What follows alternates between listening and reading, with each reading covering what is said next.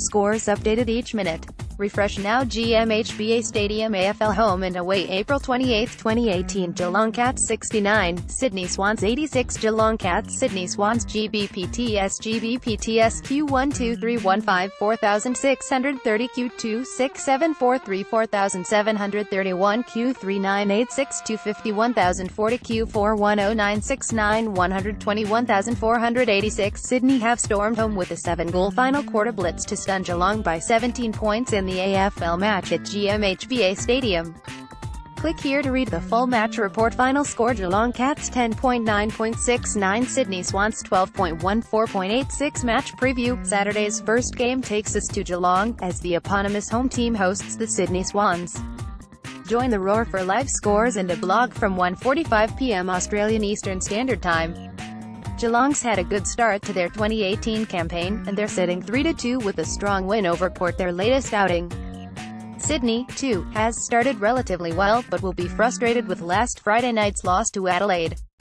This afternoon's match pitches a team holding one of the competition's strongest home field advantages, GMBHA Stadium, or Cardinia Park for those of us who dislike corporate domination of stadium names, against a visiting team that has a great recent record at the aforementioned ground. Sydney's won their last 2 at the Cardinia, but were smashed by the Cats the last time they played, last year's semi-final. The biggest story of this game is the injury woes suffered by the Swans. Lance Franklin is out, as is Dan Hanbury, and, for the 3rd consecutive round, Sam Reid. All 3 are substantial losses, and will no doubt change the way Sydney set up their game plan. Losing Franklin and Reid has forced Sydney to rely on a smaller forward line. The likes of Heaney, Papley and Rohan will be the big targets opposed to a miserly. Yet apart from the important duo, Sydney's also lost Dean Towers. Robbie Fox and Daniel Robinson come into the side, as does debutant Ben Ronke. Geelong's also made a number of changes. Dan Menzel is out with a groin injury, while Scott Selwood's also out of the side. Jackson Thurlow, originally dropped, but added back with Friday night Selwood's omission. Tom Hawkins and Corey Gregson are re-entering the Geelong squad.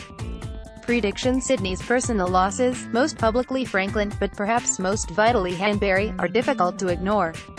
Combine a mix of Geelong's good form, the home ground advantage, their young guys standing up, and Sydney's injuries, and there'll probably never be an easy time for the Cats to clinch a win against the Swans. Sydney don't tend to make things easy, though. Geelong by 19 points. Join the roar for live scores and a blog of the match, starting from 1:45 p.m. Australian Eastern Daylight Time.